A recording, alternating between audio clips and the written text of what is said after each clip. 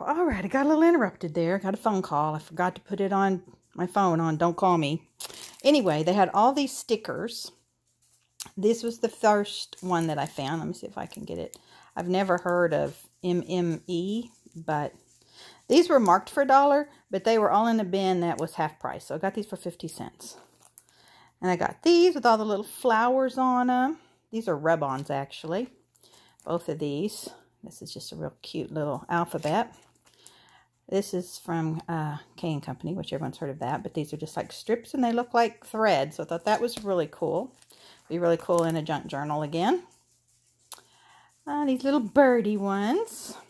Some more of the flower rub-ons. These are a little different colors. This one was Christmassy. It's just a banner, kind of like put on a scrapbook, but I'm not sure how I'm going to use it yet, but that'll be good. It's a cute little Mickey Mouse one. And this is heavy. Oh, something stuck to the back. I was like, why is that so heavy?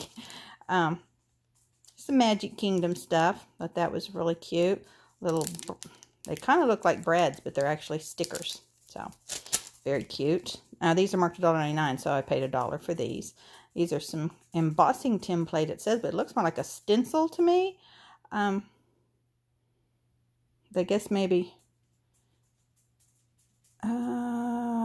rub wax paper on your paper before embossing. This left the embossing tool.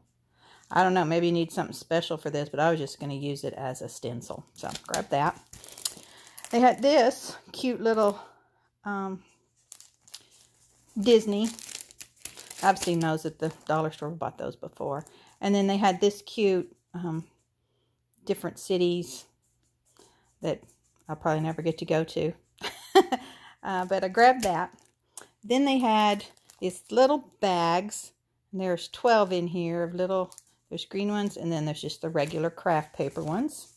Here's another one of those little stencils. I've bought tons of these at the dollar stores. So I grabbed that for 50 cents. And then next, I found some cute vintage looking recipe cards. So I grabbed this one. It's not just chocolate, it's my life. And then there were 2 of this one, and this one's for cookie trading, cookie sharing. I thought those were really cute.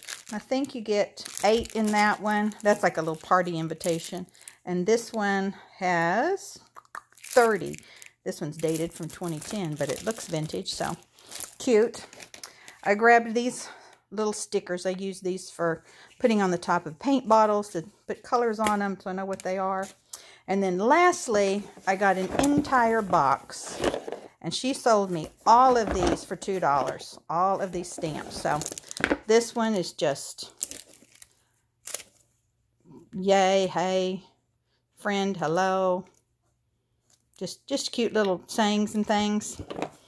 A pretty little bird. Some roses. A little flower. Thought this one was kind of cool. Not really sure exactly what that is. I think it's a yarn machine of some kind, but it's interesting. It's never been used, I don't believe. Some of them have been used more than others.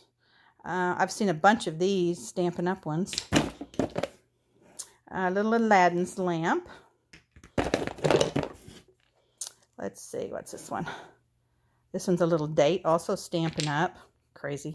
And these little ones like this are just numbers. So I'm just going to kind of skip over those. They're just the numbers. But that one's that little. And some of those have come off. So I'm going to have to just glue them back on. Or use them in my stamping thing. I think this is Gus Gus. Kind of looks like him from Cinderella. Got a long stampabilities. And let's see.